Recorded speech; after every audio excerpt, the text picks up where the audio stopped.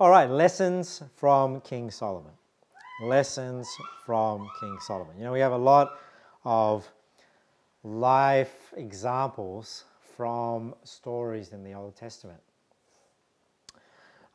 Job's example, helps us to endure hardship and suffering. When people are going through hard times, we can look to Job on how to endure that hardship and suffering. David's example helps us to submit to ungodly authority or unideal authority. He was servant to King Saul even after he was ordained as king, and we see how he behaved himself wisely in his house. Daniel, his example helps us to stand up for what is right. We talked about that when I preached on Dare to be a Daniel. We took a stand against tyranny, and stood up for what was right in God's eyes. Samson's example, what about that? We see some good examples in the Bible. We also see bad examples. Samson's example teaches us the dangers of ungodly company. Whether it's friends, bad friends, or whether it's people of the opposite gender. But Solomon's example in the Bible teaches us the vanity of the pleasures of this life. And I think Solomon's example, all of these can be relevant to us, but I think in a prosperous country like Australia, where we have many comforts and many riches, we may not be as rich as, the extremely rich, but I'd say compared to most of the people in the world, we are extremely prosperous people. And we're not wondering where our next meal is coming from. We have plenty of changes of clothes. Our houses are filled with junk. And we have probably weeks of food on hand that could keep us going. We're not looking for our next meal. So I think Solomon's example is good to reflect on every now and then, to teach us the vanity of the pleasures of this life. Because we have King Solomon.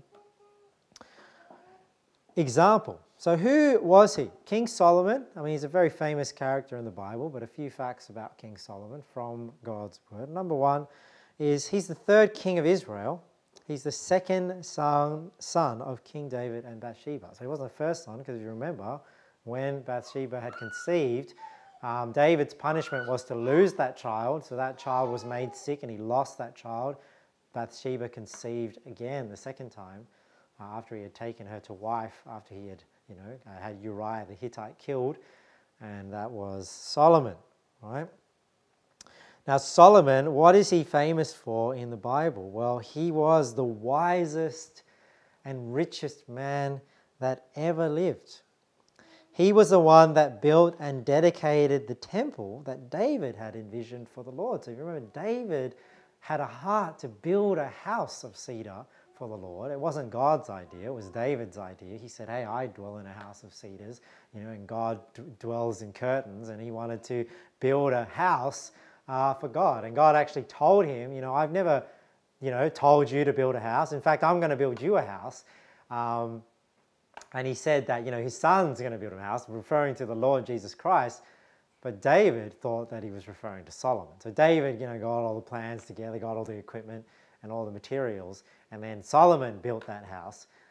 But I don't believe that God had ever intended David to build that house and actually said that God was going to build him a house.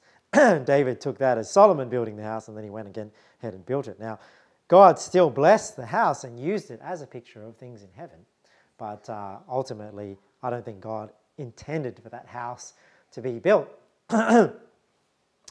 So, Solomon built that house, and it's referred to as Solomon's temple in the Bible as well. Now, Solomon wrote most of the Proverbs. So you might think, well, didn't Solomon write all the Proverbs? No, he didn't write all the Proverbs. He wrote most of the Proverbs, because some of the Proverbs were written by other people. One of the Proverbs starts off that, Hezekiah had actually copied some Proverbs, and that was one of the Proverbs. So Solomon didn't write all of them, just like David didn't write all of the Psalms. David wrote most of the Psalms, but he didn't write all of the Psalms. So, same with Solomon. Solomon wrote most of the Proverbs. he wrote then the Song of Solomon and Ecclesiastes. Now, it's not clear that they're written by Solomon, but many people attribute these books, their authorship, to Solomon. So, Song of Solomon, talking about him and his relationship with his wife, and I don't know who the Shunammite woman is, but the other thing is he wrote Ecclesiastes. So you can see Proverbs was his wisdom, Song of Solomon is talking about relationships, and it was a picture of, often a picture of how Jesus Christ relates to the church. And then we have Ecclesiastes, where Ecclesiastes is often believed that it was written by Solomon near the end of his life, and it's actually him reflecting on the experiences in his life. So you need to be very careful when you're reading through Ecclesiastes, even when we read through in Ecclesiastes 2, where he says he hated all his labor and it's just, all he found was to, just to enjoy things in life. And you don't want to read those passages and think, oh, well, the purpose of my life is just to take it easy and retire and just, enjoy the fruit of my labor. Because he's reflecting on these things. If you read through, you need to understand Ecclesiastes in light of all of Ecclesiastes, where he's reflecting on, hey, if there's no other greater purpose to life, if there's nothing else to do, then you may as well just enjoy life, enjoy the things you have, and that's why he comes to those conclusions. But as he talks through the things in his life, eventually he gets to the conclusion in Ecclesiastes 12, where, this is one of the main points of this sermon this morning. So, King Saul. Ecclesiastes is where we read of his wisdom, his insight, his experiences. Now, when you're reading through 1 Samuel, 2 Samuel, 1 Kings, it's really funny in the King James Bible that it will say 1 Samuel, commonly known as the first book of the Kings. And then you get to the first book of the Kings and it says first book of the Kings, commonly known as the third book of the Kings. But you'd think, how can it be commonly known as the third book of the Kings when it's called 1 Kings? Well, it's because, I guess they would commonly call it the third book of the Kings, but I suppose when they translated the Bible, they decided to call them 1st, 2nd Samuel, 1st and 2nd Kings, rather than 1st, 2nd, 3rd, 4th Kings. But it's really, I think it's quite simple to remember. I always remember, 1 Samuel is talking about Samuel and King Saul. 2nd Samuel is talking about King David. And then 1 Kings, with the parallel account in 2nd Chronicles, is the beginning of King Solomon's reign. So that's an easy timeline when you read through. So if you want to go back and read more about King Solomon, you can. But I want to just touch on a few of the more stories that I find interesting. And two of them we find in 1 Kings 3. So we're going to look at a few interesting stories from King Solomon. And then we'll get some lessons from his life at the end. So number 2 is some interesting stories. Let's read from 1 Kings 3. This is the first one I just want to mention this morning. Hey, Ari. Thank you. 1 Kings 3, 5. In Gibeon, the Lord appeared to Solomon in a dream by night, and God said, "Ask what I shall give thee." And Solomon said, "Thou hast showed unto thy servant David, my father, great mercy, according as he walked before thee in truth, and in righteousness, and in uprightness of heart with thee. And thou hast kept for him this great kindness, that thou hast given him a son to sit on his throne, as it is this day." So this story here, as we start in 1 Kings 3, is the Lord comes to King Solomon in a dream and basically asks Solomon, whatever you ask, I'm going to give it to you. He says, ask what I shall give to thee. I mean, that's a pretty heavy question if God comes to you and says, whatever you want, I'm going to give it to you. I mean, what do you say? What do you ask for in that instance? It's almost like getting a genie in a bottle and having only one wish, right? Solomon said, thou hast shown unto thyself. So now he talks about the mercy and the grace that he's shown to his father David. Verse 7, "And now, O Lord my God, thou hast made thy servant king instead of David my father, and I am but a little child. I know not how to go out or come in."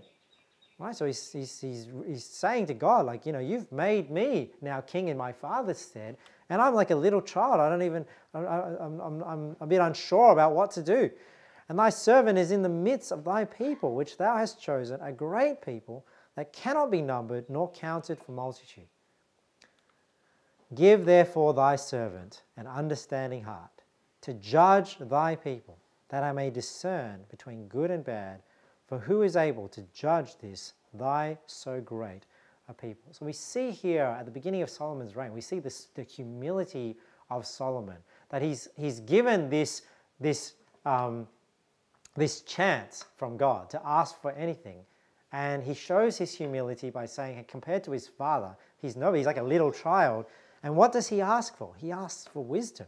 Right? So this is one of the famous things that Solomon is famous for, because this is how he became the wisest and richest man that ever lived. Because when God came to him and asked him, what do you want? He didn't ask for riches and all these things. He asked for wisdom to be able to judge the people of God. And the speech pleased the Lord, verse 10, that Solomon had asked this thing. And God said unto him, because thou hast asked this thing, and hast not asked for thyself a long life, neither hast asked riches for thyself, nor hast asked the life of thine enemies, but hast asked for thyself understanding to discern judgment. So here's God's response. He says, hey, because you haven't asked for wisdom, you haven't asked for just a really long life to live. People want to live forever. People want riches. People want revenge. He says here, ask for the life of thine enemies. But instead of those things, you have asked for understanding, right? Wisdom, to discern judgment, right? That's what it requires in order to decide what's the right thing to do, to discern judgment. Behold, I have done according to thy words. Lo, I have given thee a wise and an understanding heart, so that there was none like thee before thee, neither after thee shall any arise like unto thee. So he says, hey, God says, I'm going to give you wisdom, and there's not going to be somebody that's wiser than you before you or after you. This is why we can say with certainty that Solomon was the wisest man that ever lived, obviously apart from the Lord Jesus Christ. And I have also given thee that which thou hast not asked. So not only did he give him that wisdom, he also gave him the things that he didn't ask for, both riches and honor, so that there shall not be any among the kings like unto thee all thy days. And if thou wilt walk in my ways, to keep my statutes and my commandments, as thy father David did walk, then I will lengthen thy days. So you can see that last one was kind of conditional on him, walking in the ways of his father David. And Solomon awoke, and behold, it was a dream. And he came to Jerusalem and stood before the ark of the covenant of the Lord, and offered up burnt offerings, and offered peace offerings, and made a feast to all his servants. There have been many jokes sort of patterned after this story of Solomon. I remember there was one in, if you guys used to watch the series Seinfeld, where Kramer and Elaine were trying to split a bike. No, it's actually, that's the next story I'm going to give. The joke I was going to tell you with this one, I remember a joke that was patterned after this story. And the joke goes like this, that a man finds a lamp and he rubs the lamp, and a genie comes out of the lamp. And the genie says to him, I'm going to grant you one of two things.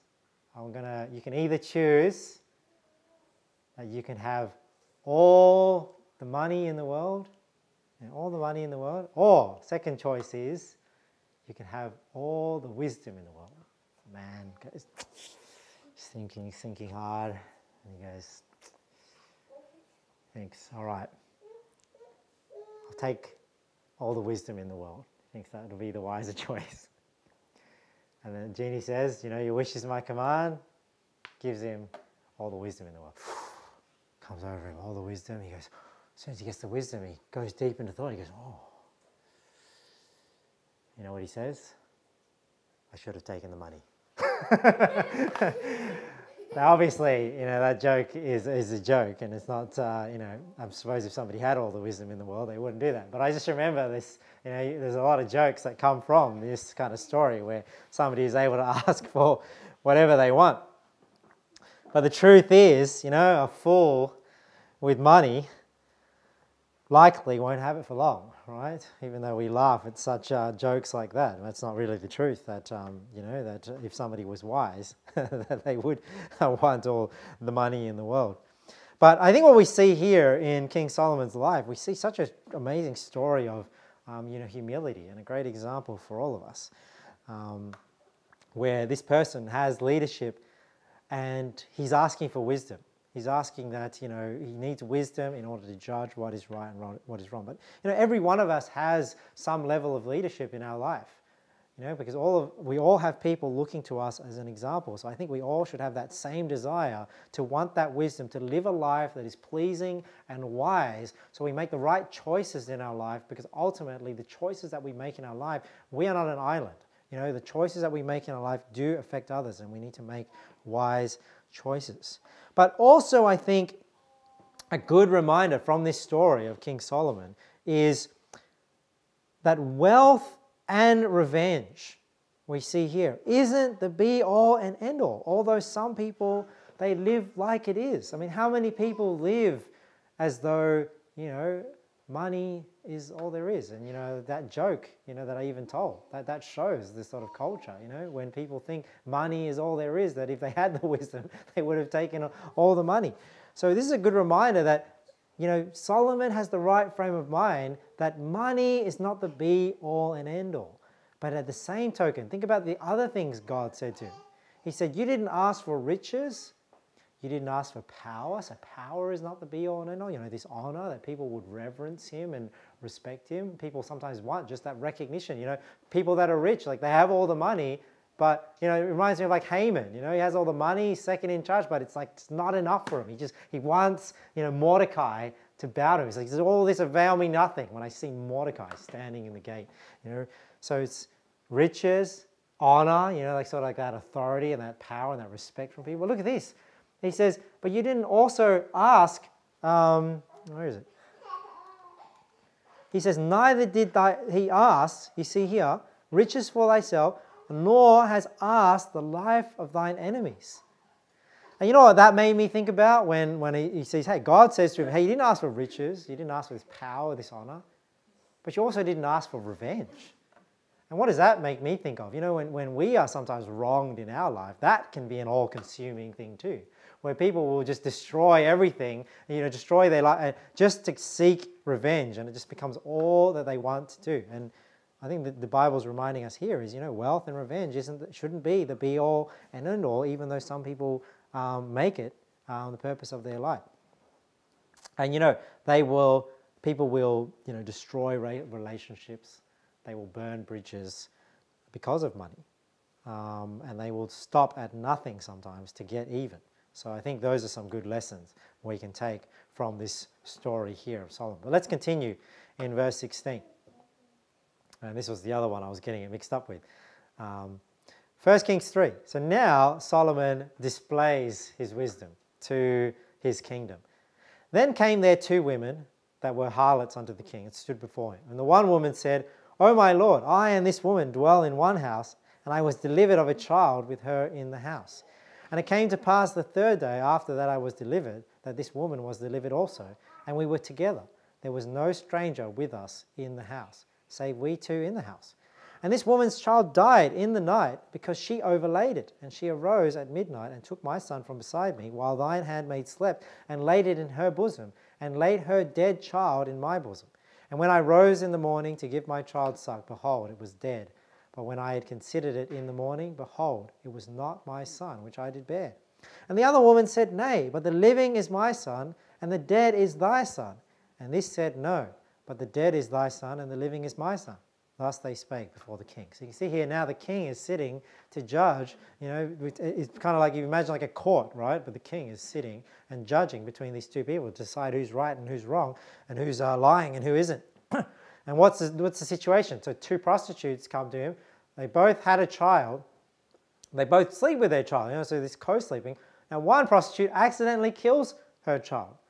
And now there's one child left, and then the other is saying, hey, well, in the night, the other prostitute came and took my child, and now she's pretending like it's her child, but it's my child. And Solomon has to decide, well, whose child really is this? Verse 23, look at how he deals with this situation. Then said the king, the one saith, This is my son that liveth, and thy son is the dead. And the other saith, Nay, but thy son is the dead, and my son is the living. So they're both claiming ownership of this child. Who's telling the truth? Verse 24, and the king said, Bring me a sword. And they brought a sword before the king. And the king said, divide the living child in two and give half to the one and half to the other.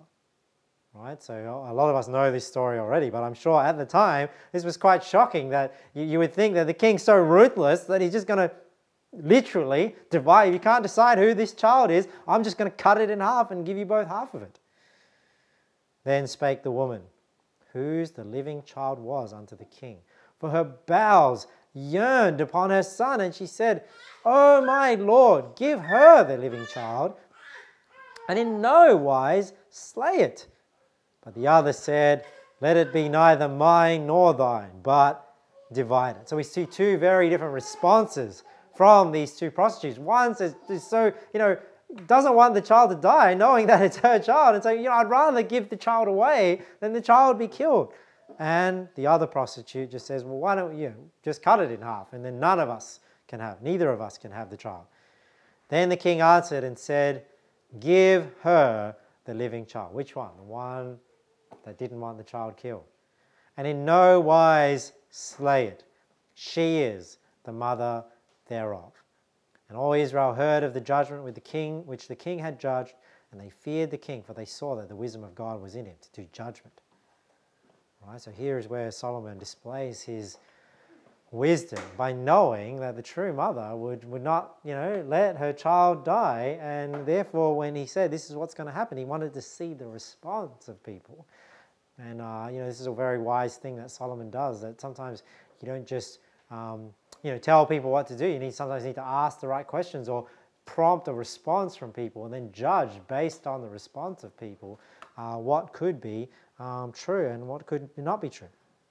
So this situation demonstrated Solomon's wisdom that was given by God. Also shows us how wicked people can be, that they're happy to kill children just to try and cover up the things that they've done and whatnot. You can see here that this woman, she doesn't want to admit that she's killed her own child and that she's stolen. She's even willing to kill another child in order to cover it up. We see that a judge requires wisdom to discern the just from the unjust. I always think of this story, when I'm trying to discern between my children, where, sometimes my children will be, accusing each other of something, or we have to try and figure out who's really telling the truth between my kids. And I remember joking with Elizabeth and saying, man, I just wish I had the wisdom of Solomon just to create a situation where it would just reveal to me who's telling the truth or not. And there was a situation recently where I tried to create this situation between Simon and Timothy, and then they went away. And I was like, and I said to Elizabeth, I wish that I could create this situation where it just would reveal to us who's telling the truth. And lo and behold, the reaction did actually reveal who actually was telling the truth in that situation. And then we were laughing about it. So, hey, I'm hoping that I've got a little bit of this wisdom that Solomon has gotten. But like I was saying at the beginning in my first point, this situation has created a lot of jokes in society. It always reminds me of that one in Seinfeld where Elaine and Kramer are arguing over who has ownership of this bicycle, and they go to Newman, who's sort of sitting as King Solomon, and he says this same joke where he's like, well, we'll divide the bike in half, and then nobody, we'll give you each half of the bike. And then I think Kramer's the one that says, don't cut it in half, let her have the bike, don't cut this beautiful. And Elaine's like, who cares about the bike, just cut it in half and neither of us can have it.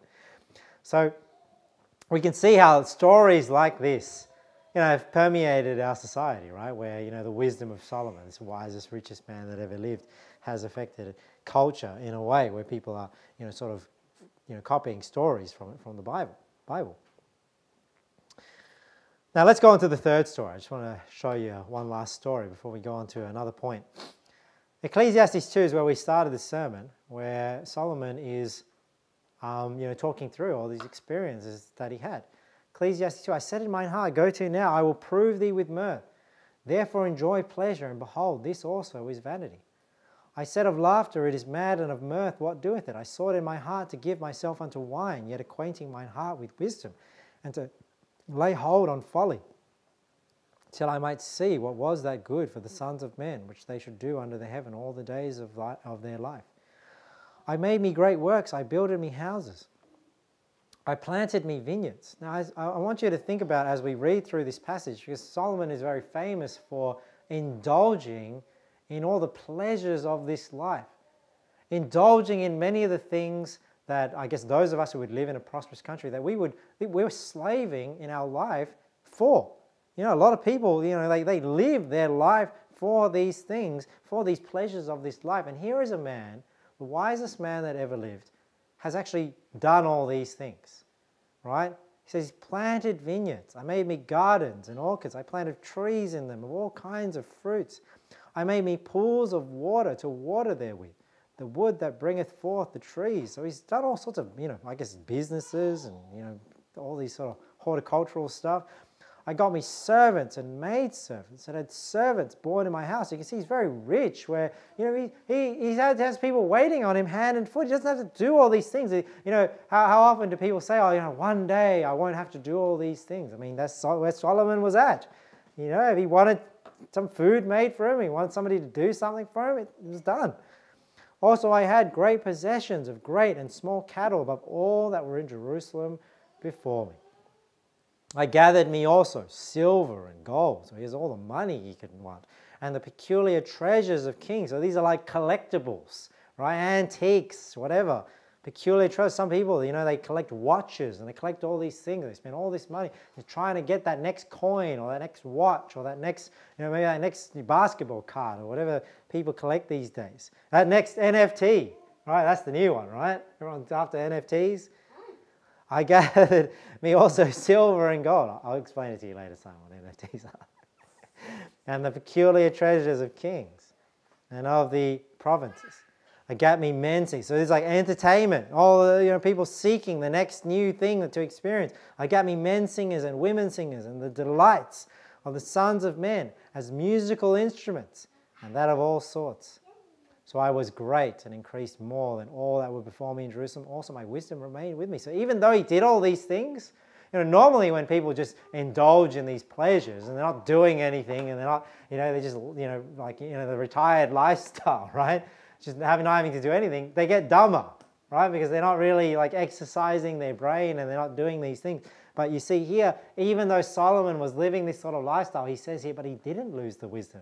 So he could actually reflect on these things. So I was great and increased more than all that were before me in Jerusalem. Also my wisdom remained with me. And whatsoever mine eyes desired, I kept not from them. I withheld not my heart from any joy. For my heart rejoiced in all my labor, and this was my portion of all my labor. Then I looked on all the works that my hands had wrought. And this is where I really want you guys to focus on.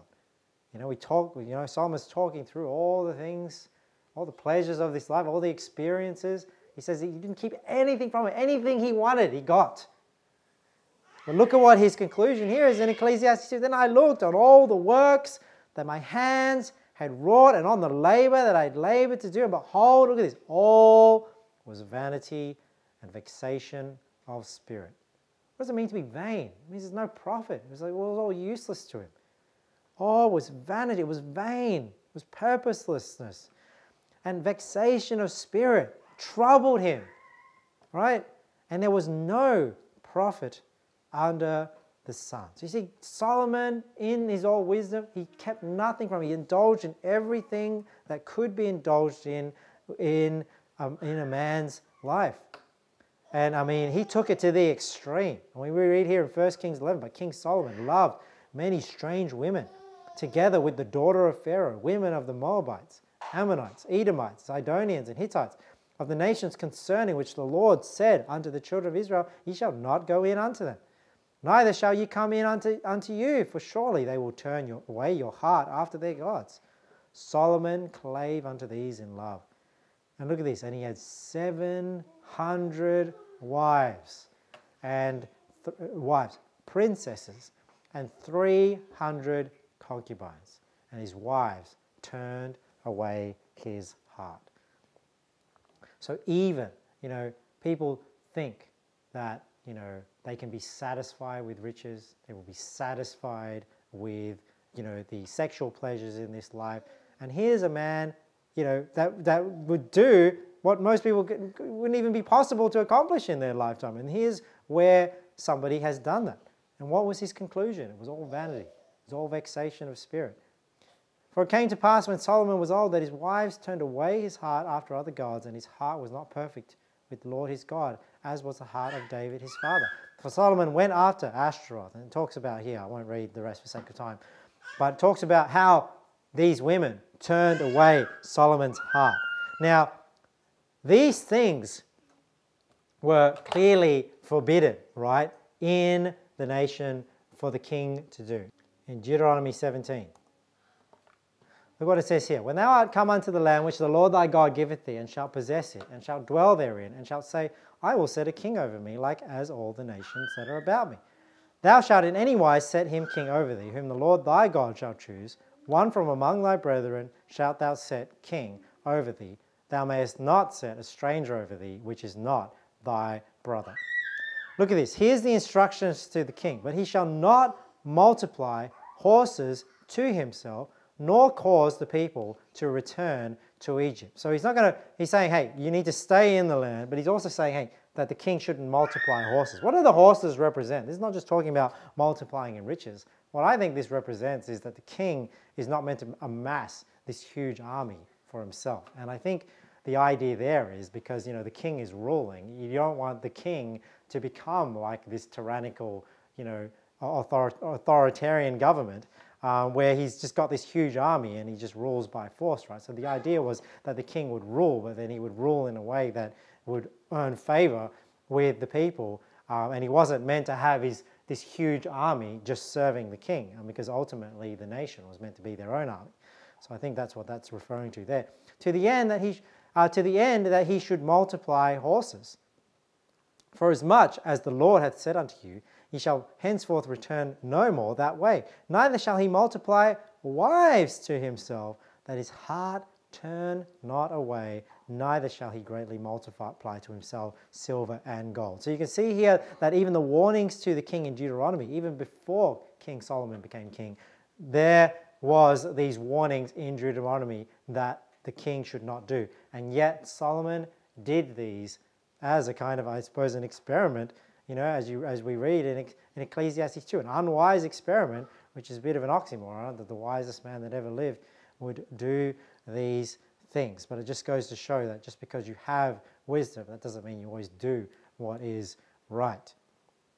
Okay, so what's some things we can learn from this passage in Ecclesiastes 2 from Solomon's experience? Well, many men, I think, would fantasize about unlimited money, unlimited women, right? But the story of Solomon warns us about the vanity of this fantasy. And I think, a lot of men, I'm sure, read the story of Solomon and think, oh yeah, well, if I was that in this situation, I would handle it. I wouldn't go down the route of Solomon. But, who are you kidding? It's almost as if God knew that people would have this thought in their heart, and that's why he made the wisest man that ever lived do it, right? Because, to think that you are wiser than the wisest man that ever lived would be folly, right?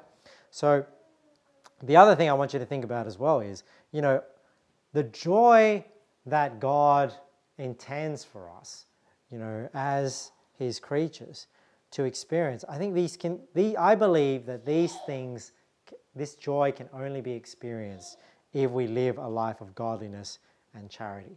And I think this is one thing we should learn from Solomon, that people think that they can obtain joy, they can obtain these pleasures through these worldly means, right? Whether it's money, whether it's sex, or whether it's power, or whether it's pleasures of this life, just experiences. But Solomon's story is teaching us that he went and he sought these things and realized it was vanity and vexation of spirit. Because I don't believe, and I think this is what God is teaching us, that we can attain that level of joy that God intends for us through these means, and we should reflect on that.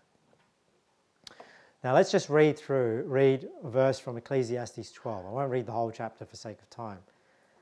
But what we want to see here is his conclusion. Solomon's conclusion in Ecclesiastes 12. He says here in verse 1, remember now thy Creator in the days of thy youth, while the evil days come not, nor the years draw nigh, when thou shalt say, I have no pleasure in them. while the sun or the light or the moon or the stars be not darkened, or the clouds return after the rain. We might read this chapter actually because I wanted in context where Solomon refers to as we age and one day our life will be over. In the day when the keepers of the house shall tremble, and the strong men shall bow themselves, and the grinders cease because they are few, and those that look out of the windows be darkened, and the doors shall be shut in the streets where the sound of the grinding is low, and he shall rise up at the voice of the bird, and all the daughters of music shall be brought low.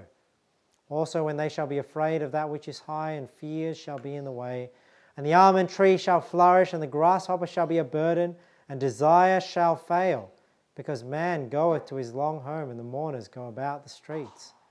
Or ever the silver cord be loosed, or the golden bowl be broken, or the pitcher be broken at the fountain, or the wheel broken at the cistern. So there's a lot of an analogy here of physical things representing our physical body breaking down and us getting old. And this is why he's saying at the beginning, remember now thy Creator when we're young. Then shall the dust return to the earth as it was, and the spirit shall return unto God who gave it. Vanity of vanities, saith the preacher, all is vanity. And moreover, because the preacher was wise, he still taught the people knowledge. Yea, he gave good heed, and sought out and set in order many proverbs. The preacher sought to find out acceptable words, and that which was written was upright, even words of truth. The words of the wise are as goads and as nails fastened by the masters of assemblies, which are given from one shepherd. And further by these, my son, be admonished, of making many books there is no end, and much study is a weariness of the flesh. Let us hear the conclusion of the whole matter. Fear God, and keep his commandments, for this is the whole duty of man. For God shall bring every work into judgment with every secret thing, whether it be good or whether it be evil. So I think it's interesting here that in Solomon's conclusion in Ecclesiastes 12, he says, let us hear the conclusion of the whole matter. He doesn't say this is the conclusion of the whole matter. And I sometimes think it's, well, because I wonder whether people will hear the conclusion of the matter. You know, even though people know that it's vanity and vexation of spirit, he says, let us hear the conclusion of the whole matter, but will you hear the conclusion of the whole matter? Or will you read through all these experiences that Solomon had and think, well, I'm going to seek these things anyway? You know, so hear the conclusion of the whole matter. The chapter starts off as, remember now thy Creator in the days of thy youth. Because what do people normally do? You know, we're meant to serve God now. We're not meant to serve God, you know, when the timing is right by us. You know, it's not once you finish school. It's not once you graduate from uni, right? It's not once you get a job. You know, people, these are stages of people's life that I've heard throughout my life. Oh yeah, when they're going to serve God. Oh, it's when I finish school. It's when I finish uni. It's when I get a job. Then it's, hey, it's once I get my business up and running. I've heard that one plenty of times. It's, hey, once I get married. Hey, once you're done raising your family. Hey, and then it's once I'm retired. There's always an excuse not to serve God.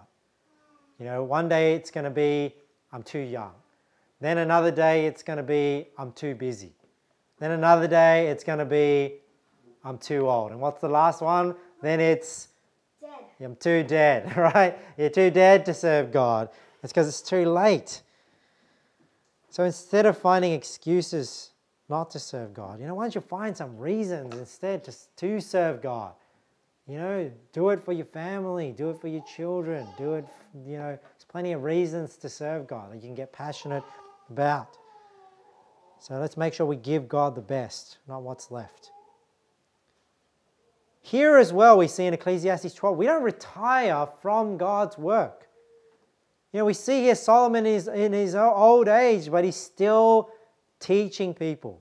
Moreover, because the preacher was wise, he still taught the people knowledge. Yeah? He gave good heed, right? Some people think they retire. They retire from God's work. You don't retire from God's work. When you're older, you're always doing God's work like Solomon. You give good heed. You want to still teach the people knowledge. So even though Solomon wasn't perfect, he made huge mistakes. I mean, we read through some of the mistakes he did. Having 700 wives and 300 concubines that turned away his heart from the Lord. He made huge mistakes, but yet he didn't quit on God's work. Right? So the commandment of God, it's your duty, and where you will find real fulfillment. Right? Let us hear the conclusion of the whole matter.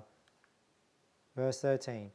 Fear God and keep his commandments, for this is the whole duty of man. So I hope that was encouragement for you guys this morning. Learn a bit about King Solomon. Let's be reminded, hey, not to live for the pleasures of this life. Let's learn from the wisest man that ever lived, and let's hear this conclusion to fear God and keep his commandments. Let's make that the purpose of our life. All right, let's pray. Lord, I thank you so much for your word this morning. I pray, Lord, that you will help us to have this purpose in our life. Help us not to go astray and, chase the pleasures and the comforts of this life. Let's learn from the wisest and richest man that ever lived, Lord, that we ought to fear you and keep your commandments. And our Lord, help us. We need your grace to do this. We pray these things in Jesus' name. Amen.